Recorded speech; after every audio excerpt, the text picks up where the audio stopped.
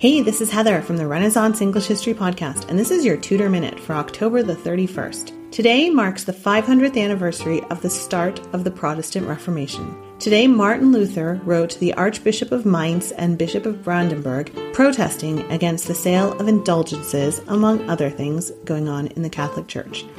One chronicler said that he then also nailed a copy of his letter to the church in Wittenberg, being filled with just passion and devoutness and wanting to share his righteous anger with the rest of his community. This, of course, is the 95 Theses. This one little man set into motion a series of events that would overtake him and change the world forever. If you missed the Reformation Month series I did on the Renaissance English History Podcast, now would be a good time to catch up.